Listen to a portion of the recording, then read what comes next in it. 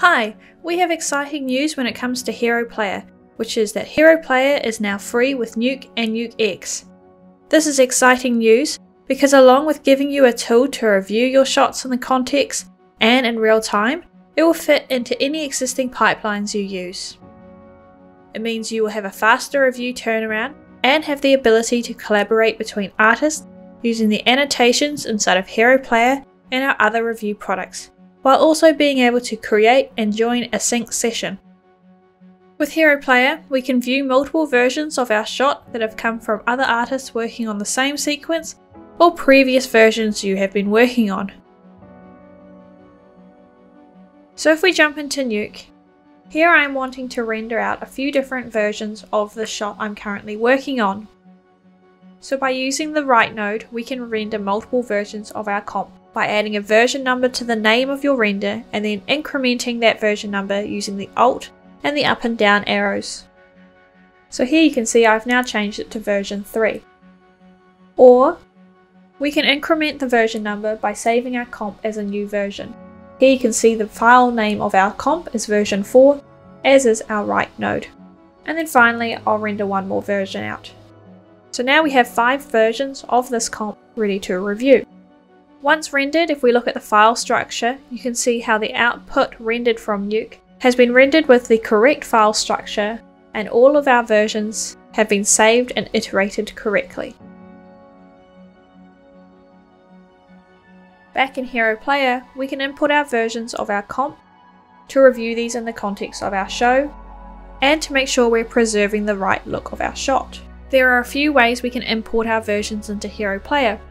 First, if we're wanting to review just our shots and start building a sequence, we can create a new project in HieroPlayer and import our versions directly into the project bin by either dragging and dropping from the file browser or by right-clicking and going to import file or folder. If we import the folder, each version will be imported as an individual clip. If using import file, we can select on the version you want to view and only one clip will import into the bin. From here, we can view that version imported and play back in real time. To import the other versions we have of our shot, we can do this by right-clicking on the item in the bin and going to Versions, then Scan for Versions. This will look into that folder where we had rendered those other iterations and import the new versions of our comp. By using Alt and the up and down arrow with the clip open in the viewer, we can cycle through the available versions. To view and compare between the multiple versions of the clip, we can open the clip in its version bin by right-clicking on it and going to Open in, Versions bin. And here we can see all of the versions imported linked to this clip. Here we can now drag and drop the different versions into the viewer to enable the wipe and have access to the other wipe modes available, for example, the horizontal side-by-side view, where we can start comparing between the different versions. Or we could drag the different versions directly onto the timeline on different tracks, and then hitting 1 and 2 on the track names, we can enable a wipe and start comparing our shots this way. As well as building our own sequence inside of HieroPlayer, we can also view our shots and their versions in the context of the other shots around it by opening the sequence that is being worked on in Hiero or Nuke Studio, which allows us to then check for continuity in our own shots.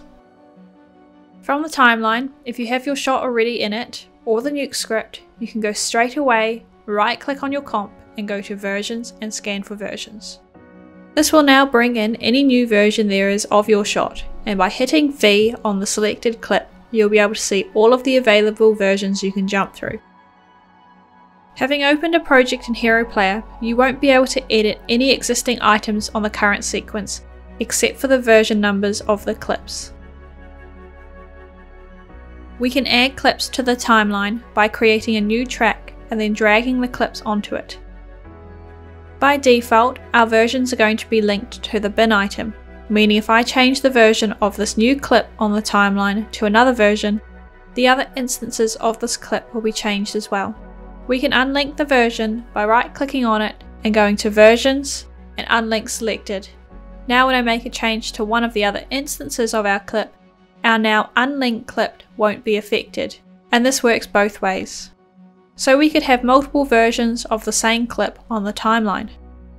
We can also copy and paste clips that are locked on the timeline to our new track, making them now editable for us in HieroPlayer. HieroPlayer has a range of editorial tools that you can use, from being able to trim your clips to realigning the frames you want to focus on. The first tool we have is the Multi tool, which allows us to move and select items on the timeline, and its functionality is equivalent to most of the other tools that I'll go over combined. We then have the Move Trim tool. This lets you manipulate the position of a shot or its output by either adding or removing the handles. The last tool in this group is the Select tool, which gives us the ability to quickly select sections of the timeline by using a lasso. We can hold Shift to add to the selection and Control to remove items from the selection. The next set of tools relate to how we can select the items on the timeline. Whether we want to select the track items to the right of what we had selected, to the left, select all of the items on the track, or select all of the tracks to the right of what we had selected, or all of the tracks to the left of what we had selected. If I select the track items to the right, when I click on the first item on my timeline, the other two clips will be selected. If I do the same for the left and I click on the middle item on our timeline, only that first track item to the left of what I had clicked on is selected. The next group of tools we have relate to how we can create or join edit points in our timeline. We first have the Razor tool, which lets us add an edit and cut our shot into separate parts. You can use the T key to enable these. If we want to create an edit to all of the tracks in our sequence, we can use the Razor All tool. We can also join two clips together by using the Join tool, which can be used on the edit points between those razored shots.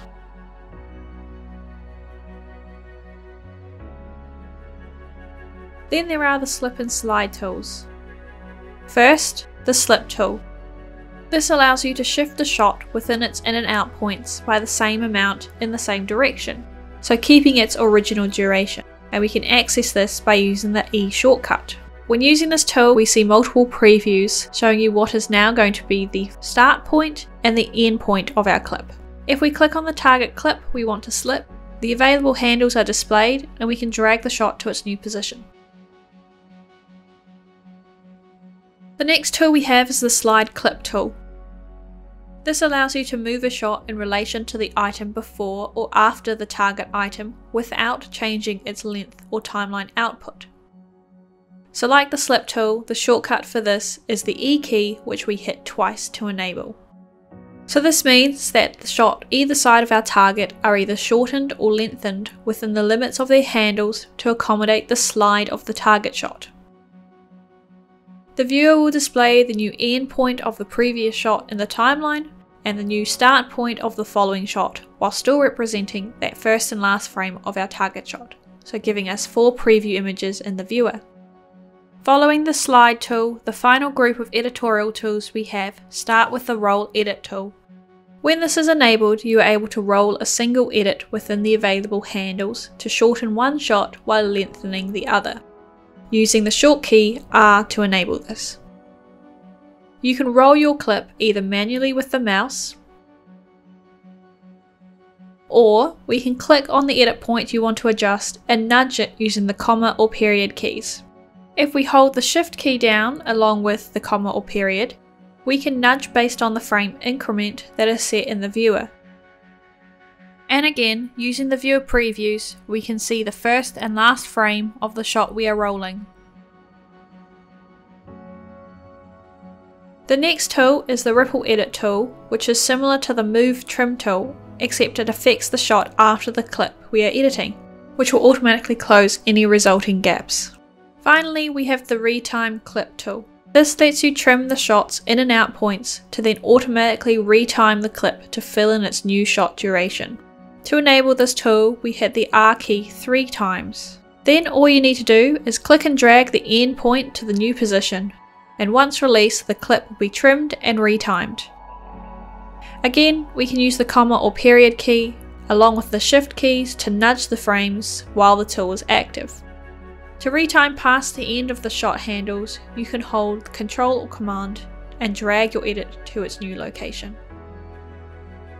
While editing and reviewing our shots in the context of the sequence, we may want to start adding notes or annotations to particular frames, frame ranges or clips.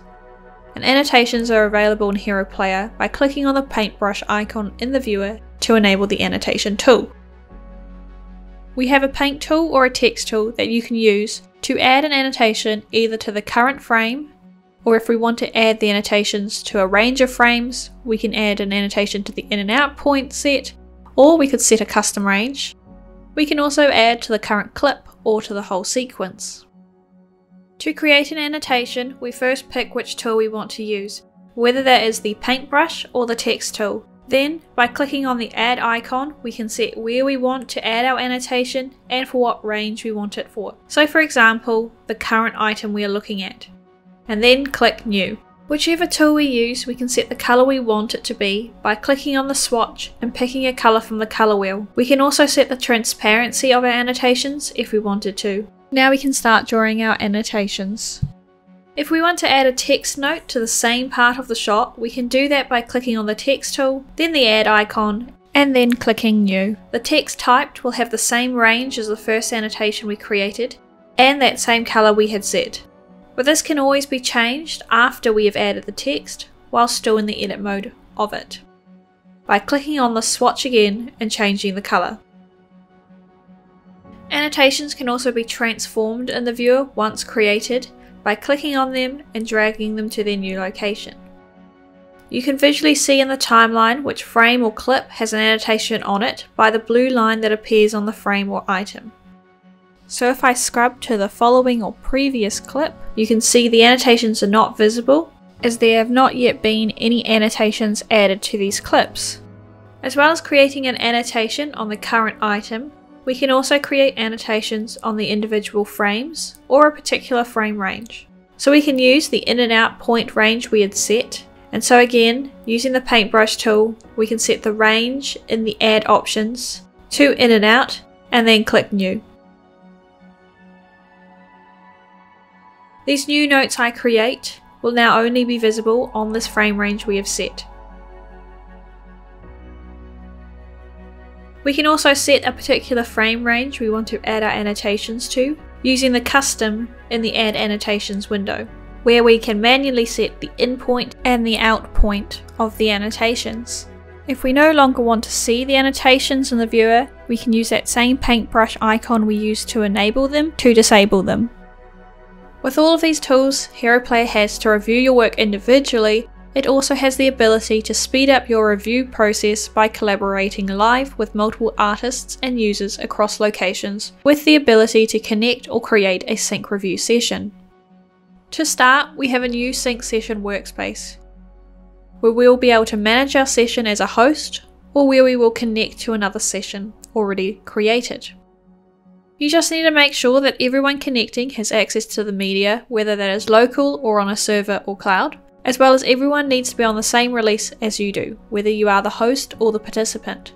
For example, if you are in version 13.0 v4, so do all the other users connecting. To host the session, we need to click on Host. Here we can set our name we want to display on the participant sessions, and we can pick the colour of our cursor. Then we need to set the host name or IP address and the port number in which we want the client sessions to connect to. This selection is then displayed in the connection information at the bottom of this pop-up window. We then need to copy this information and share it with the artists and users we want to connect to the session. To start hosting, we click on Start. The panel is now showing our details automatically and is ready for us to send the connection information out. To connect to a sync session, we use that same sync session panel, but this time we click on Connect. We have a similar pop-up window that appears when we are connecting to a session to the window for if we are hosting, except for this time we don't have the option to copy our connection information. So like if we are hosting a session, we set our name and cursor color, and then all we need to do is paste in or set the host name and port number that was sent to us, and then we click connect to join the review session. As the participants join the session, they will be displayed in the sync session panel with their status showing who is connected or disconnected at any time. Once everyone is connected, if we start making changes, these will be happening live for all of the participants. So we can play back and change different playback modes. So let's say we wanted to bounce the playback of this section. Whoever clicks stop, it will stop on that frame for everyone connected. We can also move around inside of the viewer and change the different zoom levels, so everybody's looking at the same part of the image. Then we can view the different channels and layers available inside of the viewer. And if working with a multi-layered EXR, you can isolate the individual layers directly inside of the viewer. We can view and set the in and out points, and we have all of the different playback controls that you would need for a review session, as well as all of the editorial tools that I have shown you earlier in this video. For example, we can cycle through the different versions available for the shots in this project. Annotations are created live during a sync session, so by enabling them in the viewer, whether you are the host or a participant, you can create new annotations live for everyone connected. For example, if I use the paint tool, you can see as I create this new annotation, it appears for the other participants. With everyone being able to view and create annotations, the users connected can work collaboratively together, making sure that everybody is on the same page. We can open Nuke scripts directly from HieroPlayer during our sync session by right-clicking and opening it in a new Nuke session, which will launch Nuke external to HieroPlayer. Now during the sync session, or once the sync session has completed, we can go ahead and start addressing those changes directly from the timeline. So during a sync session, we've made some changes and have rendered out a new version of this current comp we're looking at. Back inside of HieroPlayer, we can right click on that clip and go scan for versions. HieroPlayer will find the new version, and now everyone connected during that sync session has access to that latest version of that shot. So we can go ahead directly inside of that sync session and start comparing those changes to the previous version. There are some tasks where the changes need to be pushed to the other participants during a sync session. For example, if I wanted to add a tag to a particular shot or frame on the sequence, you'll see as I add a tag to this particular shot in the sequence, the tag has only been created for one of the users in this session. In order for the tag to be synced across the rest of the users, we need to push this change. So from the sync session panel, all we need to do is click on the button to push that change across, and the project will resync for all of the users connected.